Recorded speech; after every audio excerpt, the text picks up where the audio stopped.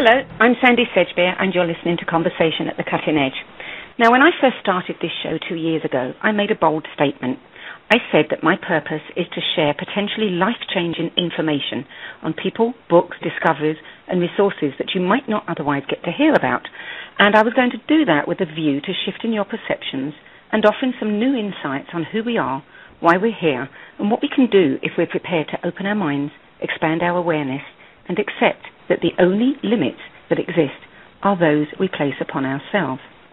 I also said that my guests would include an eclectic mix of leading experts from what I like to refer to as the far sides of science, education, parenting, bioenergetic medicine, the new kids, and metaphysics. But here's the funny thing. As this shift in consciousness is showing us, that far side isn't quite so far away anymore. And those pioneers working out at the leading edge, like my guest today, are truly demonstrating that we are capable of so much more than we were taught to believe. Today's show definitely meets my criteria for a conversation at the cutting edge, so do stay tuned. Now, a few months ago, I announced the launch of a groundbreaking experiment that could forever change the way the world perceives and approaches the subjects of autism and energetically sensitive kids.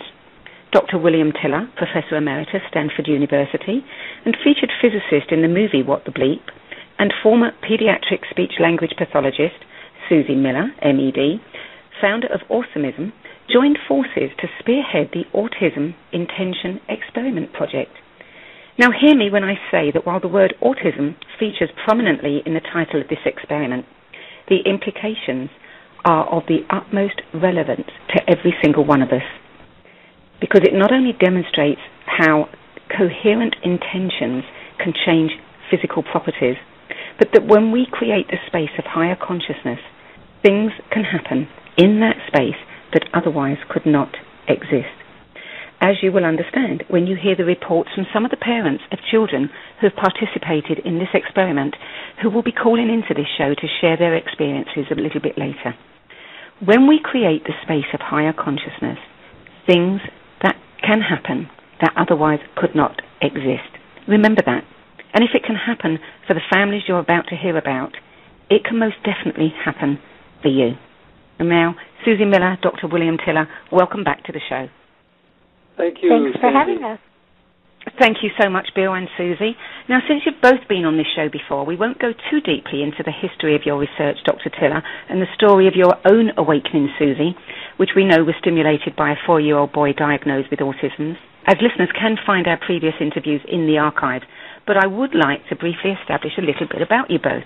Suzy, if we can start with you. At the time of that big awakening in 1999, you were working as a pediatric speech-language pathologist. Since then, you've published the seminal book, Awesomism, A New Way to Understand Autism. You presented at several international seminars and workshops on awesomism and multidimensionality. And based on a decade of experience assisting high vibrational children through their integration process, you created AWESEP, the Awesomism Certified Practitioners Program, which now has 50 certified practitioners in 11 countries. With your professional background and having worked with psychologists, social workers, educators, and child development services organizations, you must have been excited by this opportunity to collaborate with Dr. Tiller. So tell us a little bit about how this came about. I actually met Dr. Tiller about 8 months ago or so, and, just listening. A year and 3 months. A year and 3 months. Okay, thank you for remembering.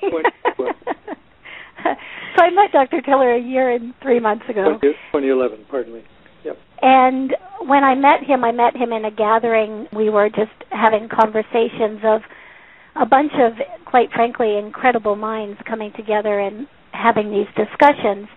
But as we were having that conversation, I began to talk to him about the children diagnosed with autism. He was telling me about his intention experiments and things along those lines. And our initial meeting, we actually kind of, separated from, and that was that. When we came back together again for another meeting, there was just a clear awareness, I think, for both of us that we wanted to engage in this Autism Intention Experiment, that what, Dr. Tiller had been experiencing through his research was indicative of the fact that maybe we can make some real change for children diagnosed with autism. And from my perspective, we were working with very energetically aware, energetically sensitive children. So to be able to address them at the level of changing their energetic space, actually creating a space that was conducive to them being here, I was beside myself thrilled and still am. So, Dr. Tiller, if I may call you Bill, yes. You've been a pioneer of psychoenergetics since the 1960s. You've worked in private industry as well as a professor of materials science at Stanford for 30 years. You're the author of 4 groundbreaking books on psychoenergetic science, including Science and Human Transformation, Conscious Acts of Creation, Psychoenergetic Science, and some science adventures with real magic, as well as more than 150 published papers concerning unactualized human capabilities, opportunities, and adventures. Now, you've pioneered some of the most scientifically rigorous experiments on intention ever undertaken, and you've created a rigorous experimental protocol for proving that our intentions really can create meaningful alterations in the space around us, as well as within us. What attracted you to join in this experiment with Suzy? She's pretty. No, I'm only teasing. In any event, let's see. A good place to start would be in 2003. A lady by the name of Cindy Reed wanted to do a thesis to get a Doctor of Theology degree, and she was interested in doing it with respect to using our techniques of intentionality.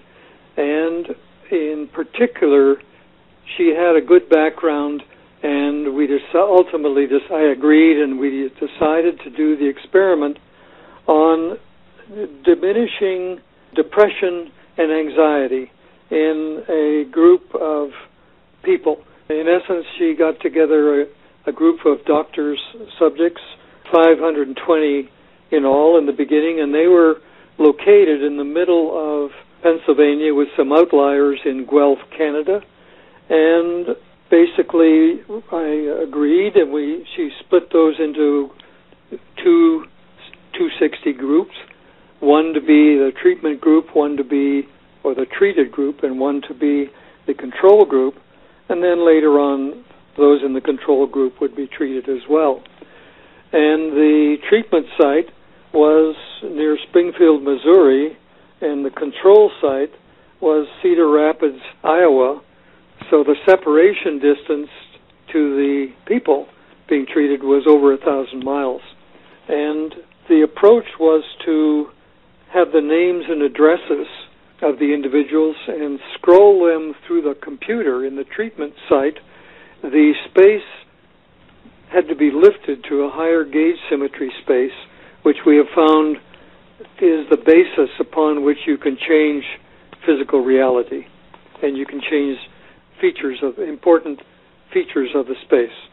So that was the start, and it was an eight-month experiment, and at 8 months there was significant reduction in both depression and anxiety for these groups of people, and basically the p-value was better than 0.001. That means that the probability that effect could have occurred by random chance was less than 1 in 1,000. So it was a good experiment.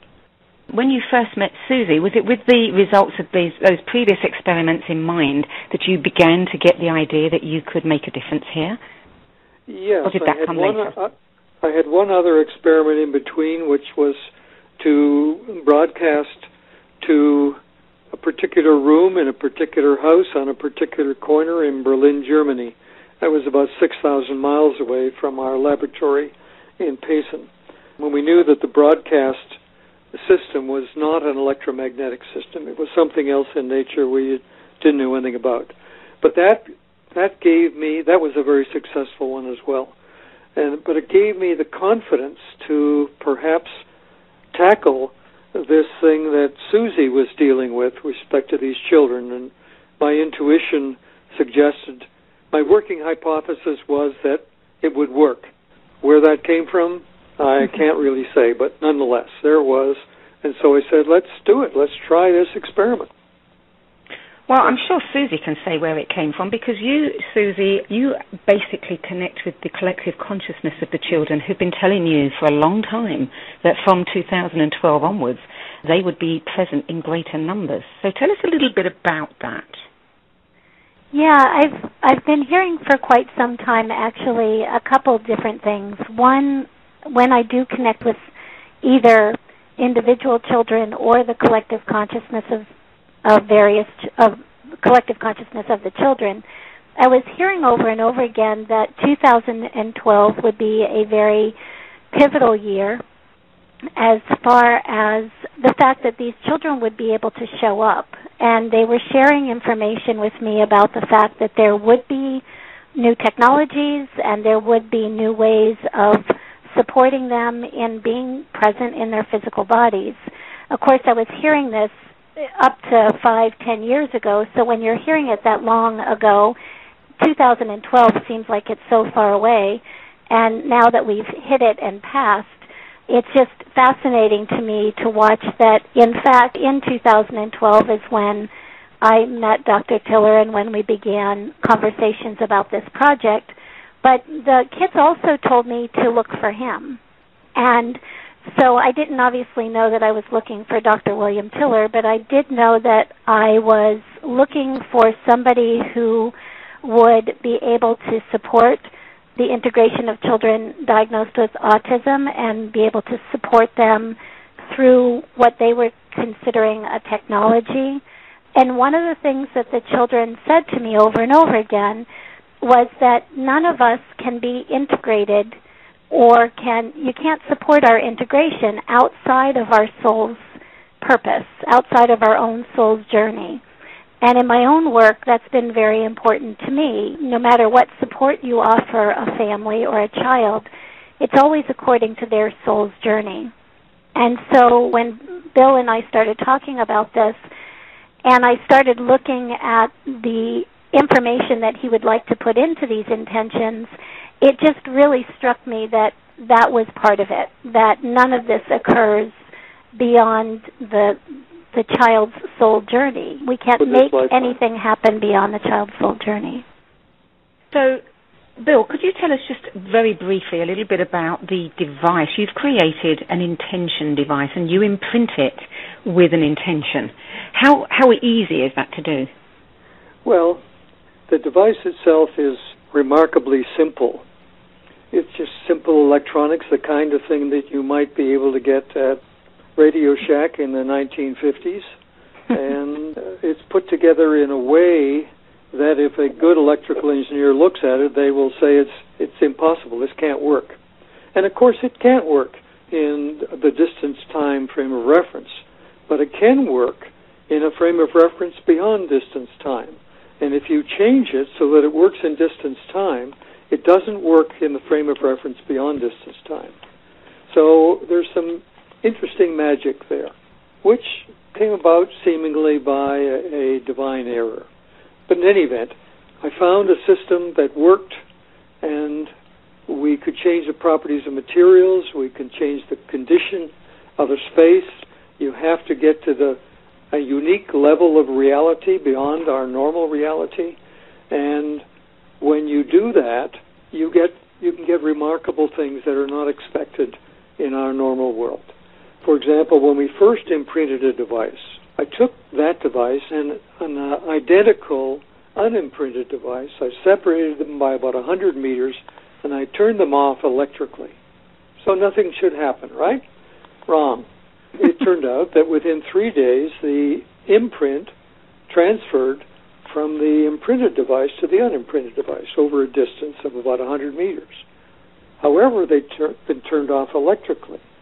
So we're not using electrical energy, and yet what it says is that information can be transferred in the universe via a different channel than electromagnetic energy. Ah, that's really interesting. And so we found out how to shield that issue, that transfer, but not completely. No matter what shielding material we used, we couldn't stop it from leaking. Whatever was doing this coupling, whatever this material, whatever the energetics of it was, It was different than that which we use in our normal world. But we found a way to keep the imprint in the device for basically 3 to 6 months by various techniques. And because of that, we could re-imprint on a 3-month cycle and therefore keep the juice flowing, whatever kind of juice it is, for years.